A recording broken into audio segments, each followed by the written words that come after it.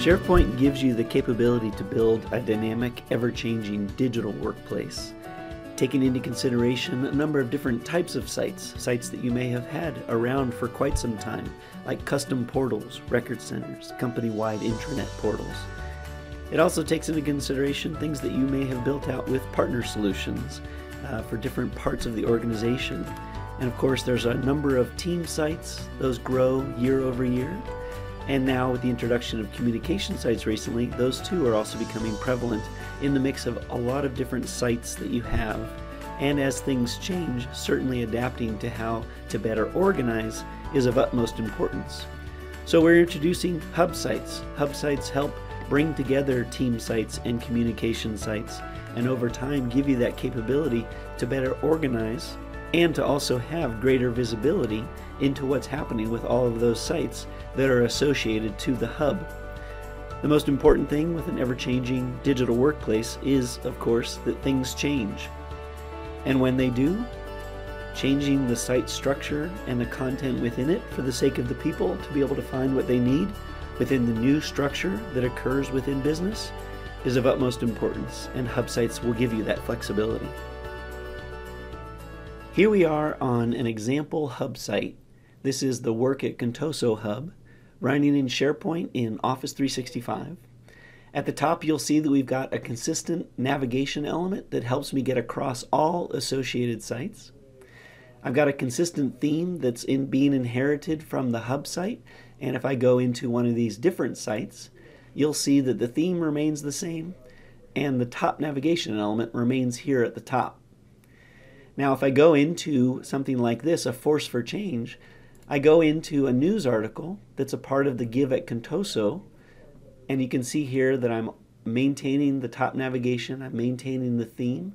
And if I go from this news article within one of the associated sites, and I jump back up to the Work at Contoso, I can see that this news is being rolled up onto the home page. And here's that news article we were just at.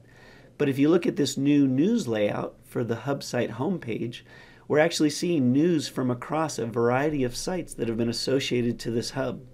So here's a news article from Live at Contoso. Here's a news article from Work at Contoso hub. And as you see, these are being rolled up from across all the different sites that are associated to this hub. And as I scroll down the page, you'll see that I've just designed this in the way that I want to promote different sets of material. Different videos, different PowerPoints. I'm pulling in discussions and highlighting what's happening in the CEO Yammer discussion group. As I scroll the page, you'll see that I've added a couple of different elements. I've changed the layout. I can do this across all the different sites. At the hub site homepage, I of course can do that as well. One of the new elements that you'll find with hub sites is the new Sites web part. And this is going to show me very simply a list of sites that have been associated to this hub, and also give me some sneak peeks of all the activity that's happening within those sites. And hope you see from a design perspective, this looks a little bit like the SharePoint home. But this is really just getting a consolidated look at all of the different sites and the sites activities being rolled up here on the hub site homepage.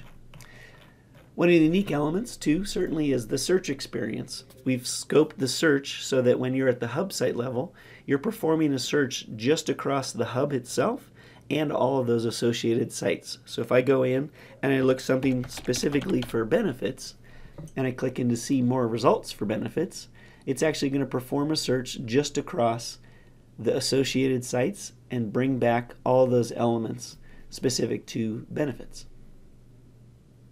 The last thing that I wanted to show you is what is the experience for a site owner to associate their site to the hub site. So if I go into one of the associated sites, I'll go into the savings site. And in the upper right hand corner, if I click the gear icon, I can go into site information, and as the site owner, I can choose of all of the hub sites that exist within my Office 365 tenant.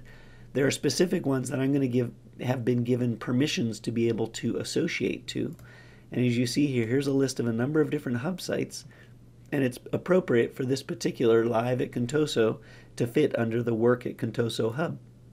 So it's as easy as choosing your hub, clicking Save, and then all the benefits and the value flows through in terms of the consistent top navigation a consistent theme across all sites and all the elements within the site, a roll-up of news, a roll-up of site activities, and that search scoping. Now this site is a part of that search crawl that's specific to this Work at Contoso hub site and all of the associated sites.